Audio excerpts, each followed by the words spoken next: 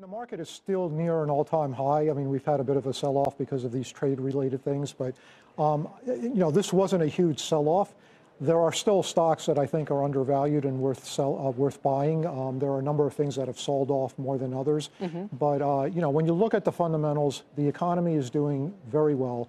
The employment market is very good. There's virtually no inflation to speak of, and interest rates are extremely low. So I think this is a very good time to remain invested.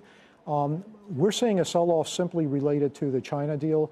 We could all of a sudden wake up one day and we see that a deal is finalized and the market suddenly rallies. Exactly. So, Paul, are you trying to game out those odds at this point? Are Chinese stocks going to look attractive? It's a hard question to even ask. I guess tell us how the smart minds really think about where the global opportunities are right now. Well, we've been overweight in emerging markets since last September.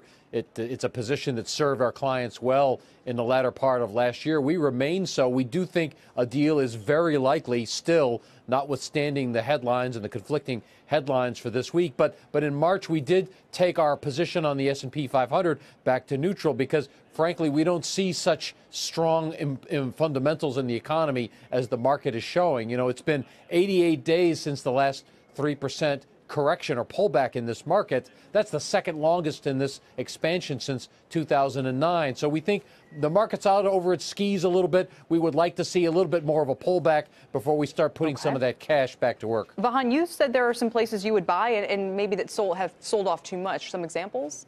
Well, one area that I really like is energy. I mean, we've seen a huge rally in oil prices, but the energy-related stocks haven't kept up.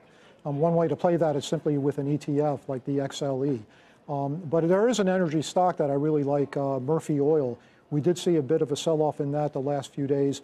It's a company that has quite a bit of exposure in the Eagle Ford area, not much exposure overseas, and I think a stock like that could suddenly rally. Do you have to take an opinion on what's happening with Iran now, saying it's going to kind of move forward with some enrichment, or if there's I guess if you're exposed to energy, at least that's maybe some upside, potential for you in the price there. But, is that something that really factors in for you or no? Not so much, because regardless of what happens with Iran, I do expect oil prices to remain firm. And as long as oil prices are at current levels or even higher, a company like Murphy is going to generate a lot of profits. And Paul, I'm reminded of what Warren Buffett said over the weekend about that, if you'd asked him a few years ago, said the U.S. is at full employment, the budget deficits are 5% and growing, and the long bond's at 3%, he'd say no way. And that having that long bond at 3% makes stocks extremely cheap at these levels, even with everything you've said about the rally. Ironically, since then, that long bond fell to about 285. So are all of these concerns and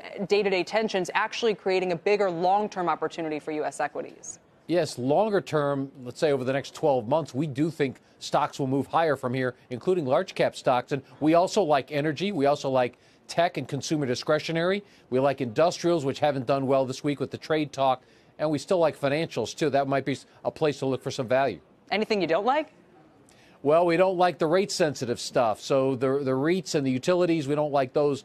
And we recently turned negative on materials also.